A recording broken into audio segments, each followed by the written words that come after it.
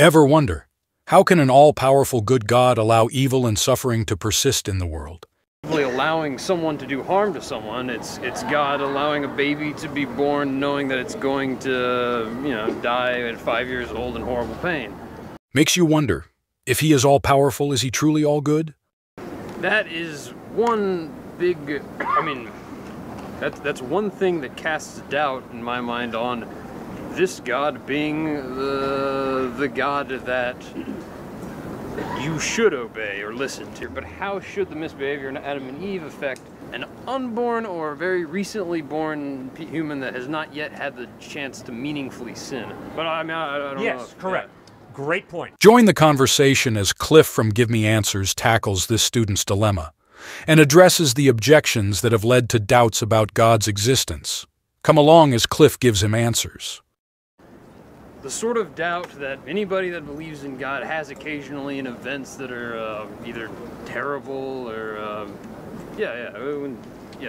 something terrible happens and you can't help but wonder why God didn't either do something, why did he allow this to happen, or why is the world this way, that sort of thing.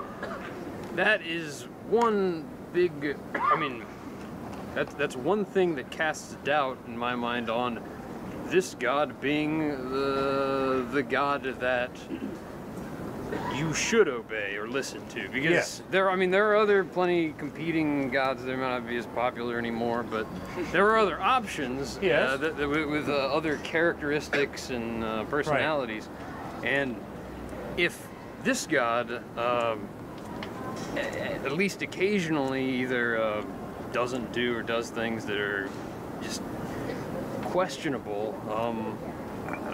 The absolute best example is the encouragement of the Israelites to do violence to groups of people, the Amalekites, right, especially, but others. Sorry, I am layering on potential reasons to doubt this God. Right. And is that enough reason to say perhaps I ought not obey him? I should not submit to his authority because he has done questionable things.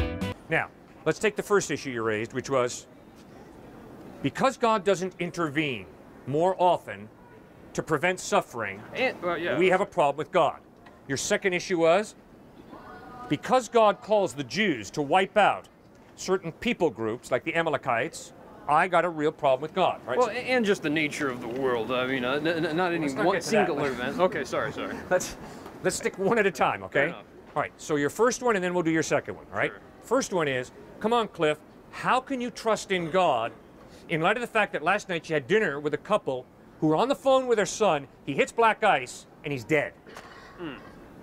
Okay?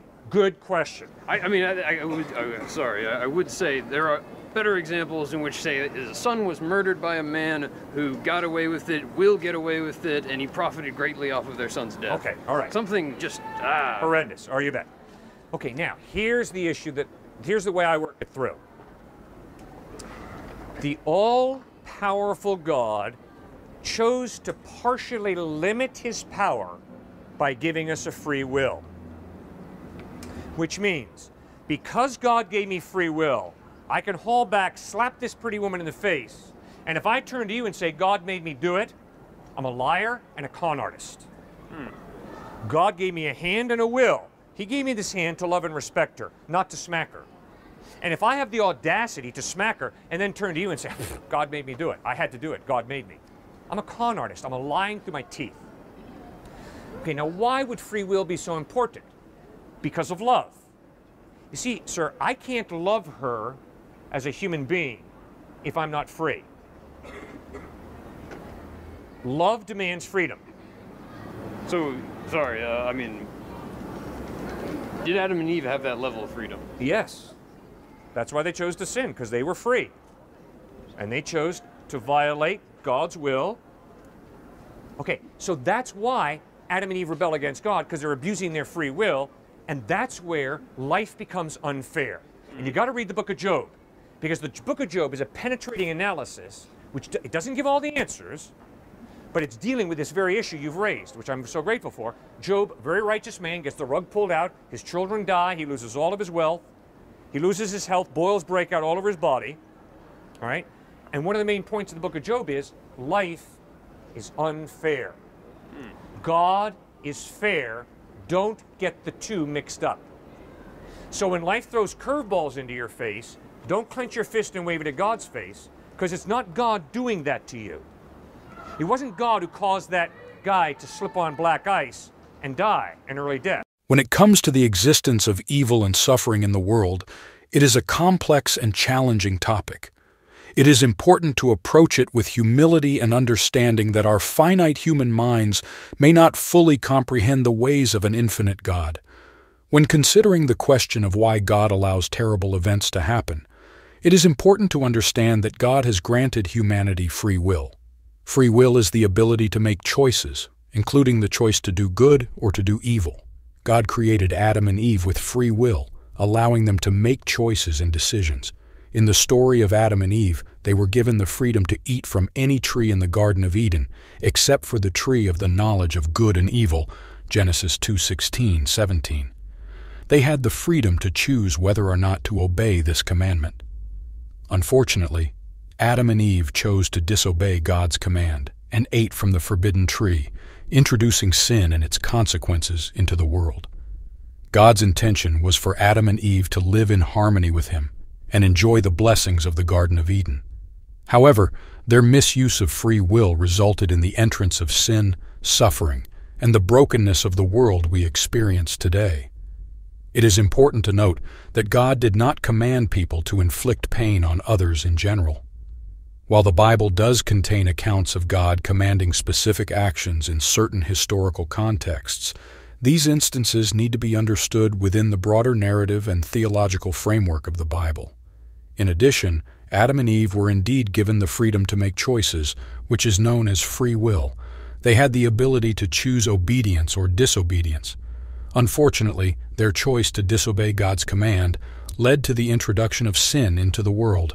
It is crucial to recognize that God's intention was not for pain and suffering to be inflicted upon others, but rather for humanity to live in communion with Him and experience His blessings. No, but God created the world in which that was going to happen. He knew full well. I should choose a more specific example in which it's not God simply allowing someone to do harm to someone. It's God allowing a baby to be born knowing that it's going to, die at 5 years old in horrible pain.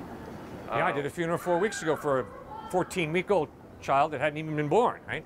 Died in the mother's womb. Something along those lines, right. Yes. Horrible. Yeah, right?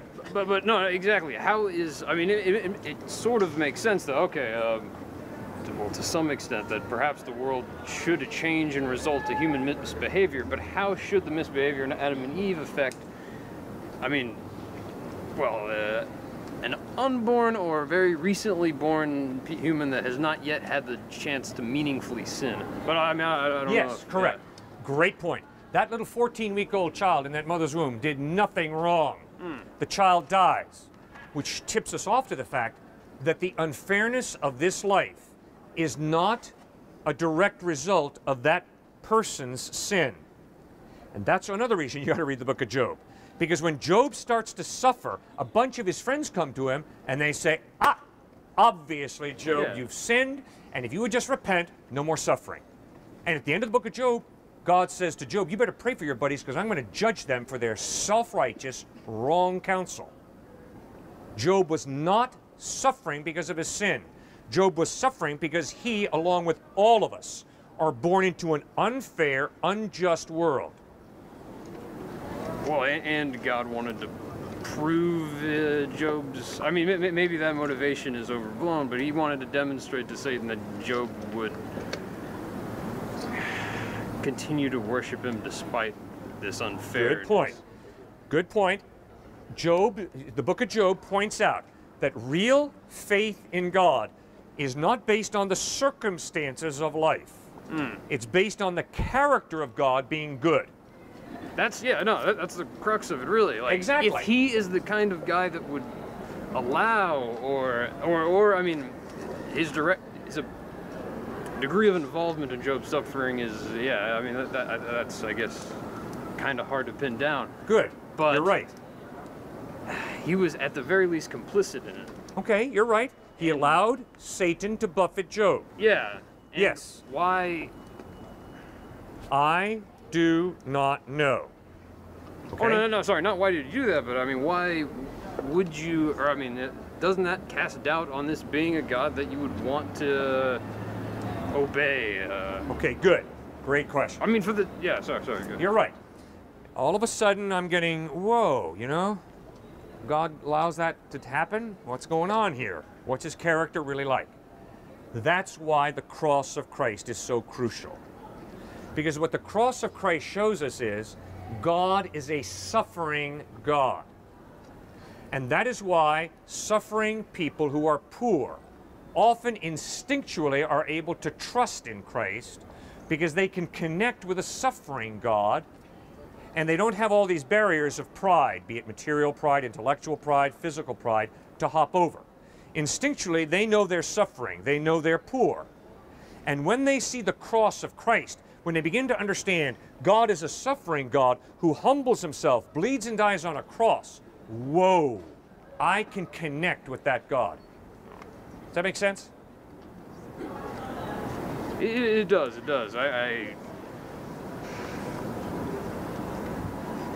I'm not entirely certain how well it addresses whether, I mean,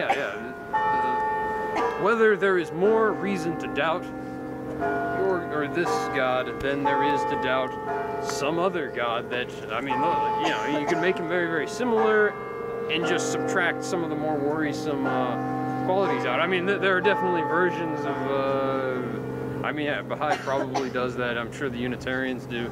They just remove those chunks, describe God as that, and then, yeah,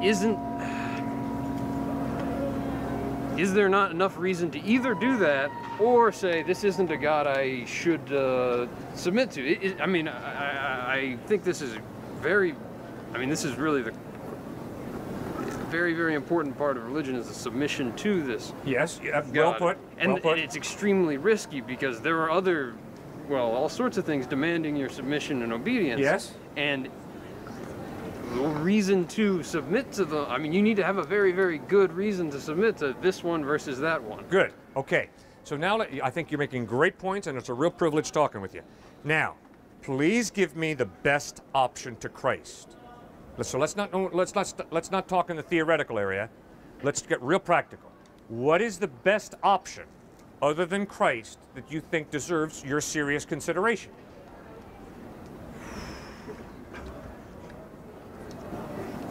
I don't see the need for an option or an alternative. Well, then we're talking theory then. Well, I mean, hang on. You mean just something that you believe is worth pursuing, that you believe is good? Yeah. I mean, you've made a very good point. Or do you mean an authority to submit to? Yeah, and everybody submits to some authority, be it their own authority, or the authority of materialism, or hedonism, or narcissism, or Islam, or Buddhism, or Jainism. So all of us, you know, follow some path. I mean, I would probably make the claim that even the greatest saint implicitly submits to his own authority most of the time. Like I mean, he's not actively controlled by God. He's doing stuff on his own. That would be the authority that you need to submit to, and barring some sort of okay, that's where we physical disagree. compulsion. Yep. Like, yeah, what other sort of authorities ought you submit to, or You bet. need you to? Right. I have friends who submit to the best way to make money. They get up so stinking early in the morning. They get back so stinking late at night from Wall Street. It's amazing. They are deeply, deeply committed to making a boatload of money. And it shows in their lifestyle, it shows in their priorities. I have other friends who are deeply committed to physical pleasure. Whatever stimulates my nerve endings, that's what I'm going to go for. I have other friends who are deeply committed to themselves. They're narcissists, totally preoccupied with themselves. They have no problem stepping on you or on me as long as it gets them ahead. They'll brownie nose the boss, they'll do whatever it takes, as long as they get ahead. All right, so we all follow some path. We all submit to the authority of some idol that we're living for. I'm saying that submitting to Jesus Christ is by far the wisest decision because he loves you more than anybody. He's wiser than anybody. Why? Because he's the God who made you. That is why I pray that you will put your faith in him and submit to his authority. As a Christian, I understand that the sin of Adam and Eve has had far-reaching consequences that affect all of humanity, including unborn children. The Bible teaches that all people are born with a sinful nature inherited from Adam and Eve. Romans 5:12. This means that even before we have the chance to commit meaningful sins, we are already separated from God and in need of his salvation. However, it is important to note that God is just and fair. He does not hold unborn children accountable for the sins of their ancestors. Each person is responsible for their own choices and actions. Ezekiel 18:20. God's love and mercy extend to all, including those who have not yet had the opportunity to make personal choices. As humans on earth, it can be difficult to understand and reconcile the unfairness and suffering we experience. We may question why innocent children are affected by the consequences of Adam and Eve's sin. In these moments, it is essential to remember that God has not abandoned us in our suffering. The cross of Christ is a powerful demonstration of God's love and his willingness to partake in our suffering. Jesus, who is fully God and fully human, willingly took on our sins and suffered on our behalf. Through his sacrifice, he offers us salvation, forgiveness, and the hope of eternal life.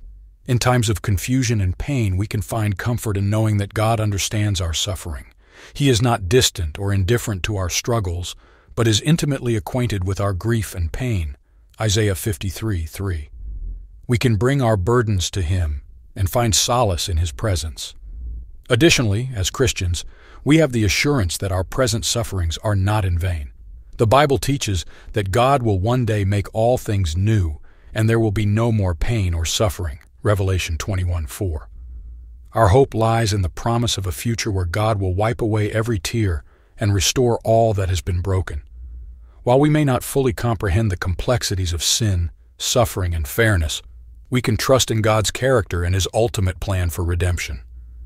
He is a loving and just God who offers comfort, hope, and the promise of eternal life through Jesus Christ.